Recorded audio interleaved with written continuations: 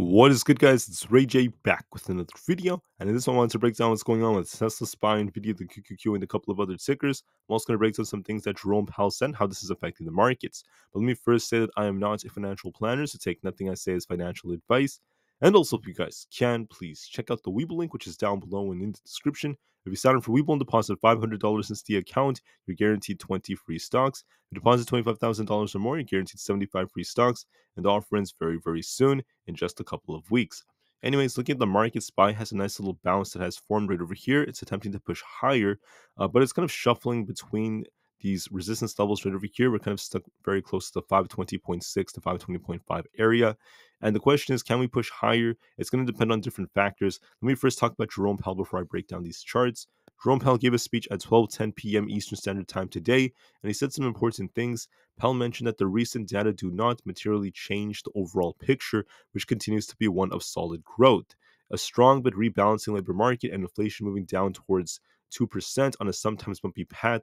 That's actually some very interesting stuff because Powell was not being as dovish as before. He actually changed his tone a bit, and he was being very, very, I would say, in the middle. He wasn't super, super dovish or super, super hawkish, just kind of in the middle for this speech.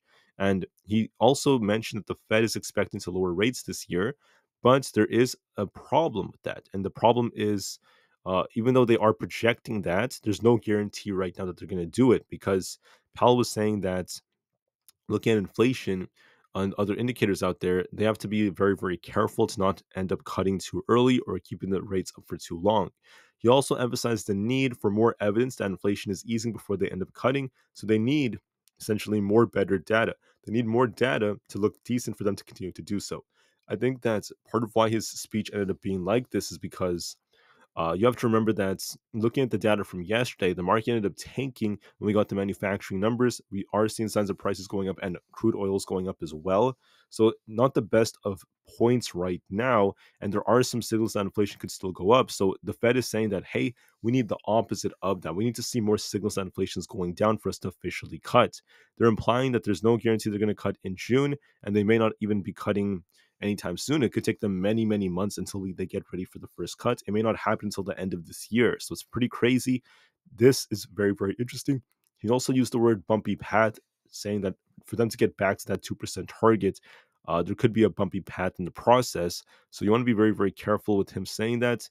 That's part of why SPY didn't really get a very, very big continuation higher. We didn't pump really hard. We're seeing buyers still trying to defend the charts, but overall it's just kind of flat in this range. So we'll see how things go. At this point, watch 521 is key resistance. If we break this, we have a gap to fill into the 522.25 area.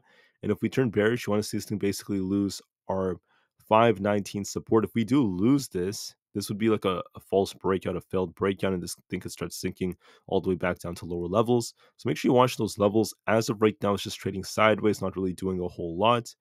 So I'm just going to leave it at that and just give it some time. Watch and see how it closes. Tesla was trying to push up to about 168, but you could see 167.8 is acting as resistance. So now it's shuffling as well around 167.8.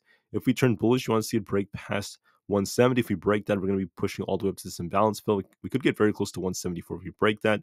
If we turn back down, watch 165 as key support. If we lose that, a bigger drop could be coming to 162, if not 160.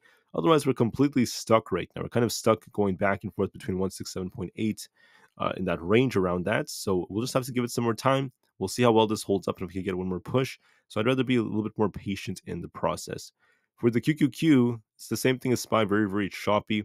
It got this nice big bar up, it got a nice push by almost 4 points, came down a little bit. Now it's just trading sideways at this resistance at 443. If we want to be bullish, you want to see this thing break out towards 446, break past 444 to go to 446. If we're bearish, you want to see it lose 442 and start sinking all the way down towards 440. Overall, this chart is showing a little bit of potential, a little bit of life, but we're kind of choppy right now, so I'd rather give it some time. Same thing with Aapl, very, very flat. Attempted to get a breakout to 171. Came close, came back down. Now we're kind of stuck near 170, just trading sideways. So it's very, very boring right now. So we'll just have to give the market the time it needs. Moving forward, I do want to note that there is bullish potential in many stocks out there.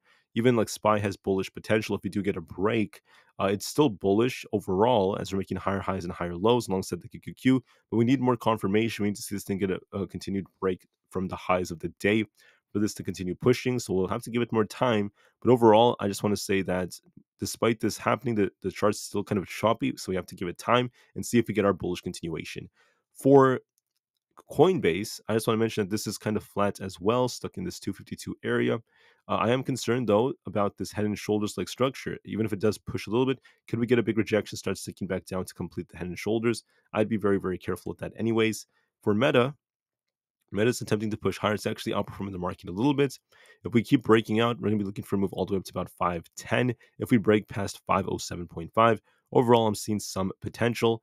For Microsoft is a little flat right now. And I think that when you look at it, we got a nice kind of double bottom like structure.